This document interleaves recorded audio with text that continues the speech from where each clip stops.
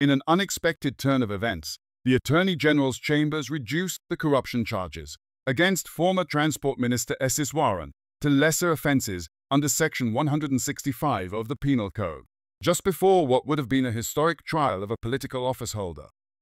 Iswaran was initially charged in January 2024 for allegedly receiving gifts worth approximately 384,000 Singapore dollars from Ong Beng Seng in exchange for advancing Ong's business interests, particularly related to the Singapore Grand Prix. Additional charges followed in March 2024, accusing Iswaran of receiving valuable items, including whiskey bottles, golf clubs, and a Brompton bicycle, from David Lum Kok Seng, Managing Director of Lum Chang Holdings.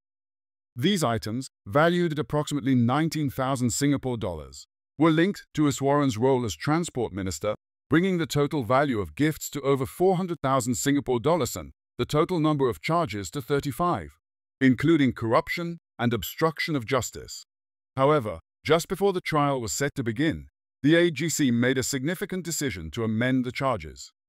The more serious corruption charges under the Prevention of Corruption Act were reduced to lesser offences under Section 165 of the Penal Code, which deals with public servants receiving valuable gifts without corrupt intent.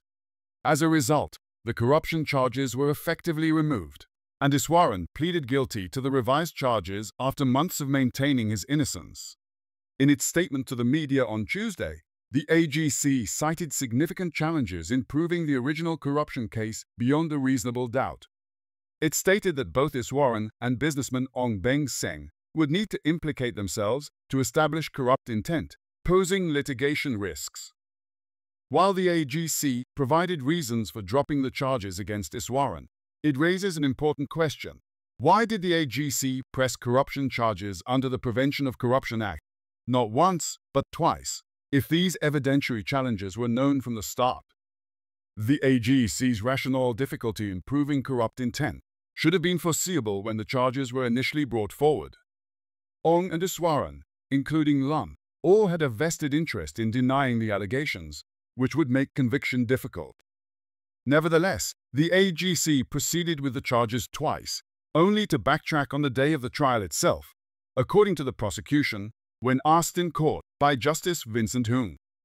If these concerns of litigation risks were apparent from the outset, why were the charges filed under the more severe PCA in the first place? Was this a mistake? Apparently not, as Deputy Attorney General Tai Wei Xiong clarified in court that the corruption charges against Iswaran were not withdrawn but amended, and reiterated that there was a strong basis for why they were originally brought. That begs the question, why amend the charges then? This puzzling approach mirrors the AGC's handling of the Keppel offshore and marine bribery case, where 6 senior executives were issued stern warnings after 5 years of investigation. Minister Indranee Rajah explained in Parliament that the AGC and the Corrupt Practices Investigation Bureau faced similar evidentiary difficulties, citing insufficient proof to establish guilt beyond a reasonable doubt. The KOM case involved cross-border transactions, which authorities claimed made it difficult to secure witness testimony or documentary evidence that could hold up in court. Despite U.S. investigation resulting in a deferred prosecution agreement with Keppel, admitting to the charges against it and a $422 million fine, the AGC found that references to individual actions in the DPA were insufficient to support prosecution in Singapore. Foreign witnesses allegedly refused to testify, and key individuals denied knowing that commissions paid were used as bribes. Ultimately, the AGC issued stern warnings as an in-between measure, suggesting that while there was insufficient evidence for prosecution, the individuals involved were not entirely off the hook.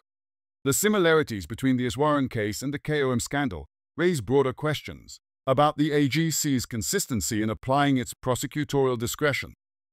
In both cases, the decisions to scale back or drop charges are said to be due to alleged insufficient evidence after lengthy investigations.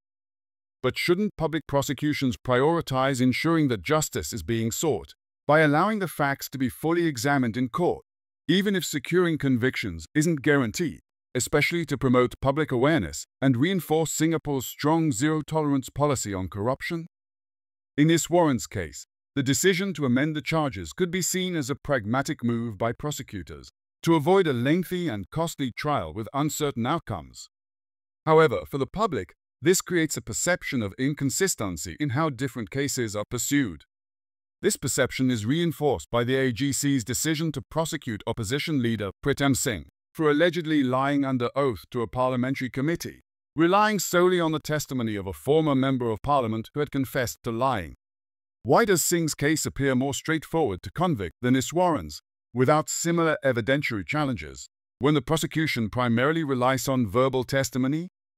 In contrast, in Iswaran's case, the gifts from Ong and Lum were undeniable and proven. Yet the AGC chose to amend the charges due to difficulties in proving corrupt intent.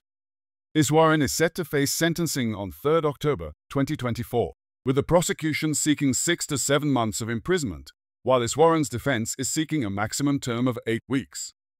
Regardless of the sentence, the fundamental question remains: why did the AGC pursue corruption charges in the first place, only to drop them at the last minute, despite citing evidentiary concerns?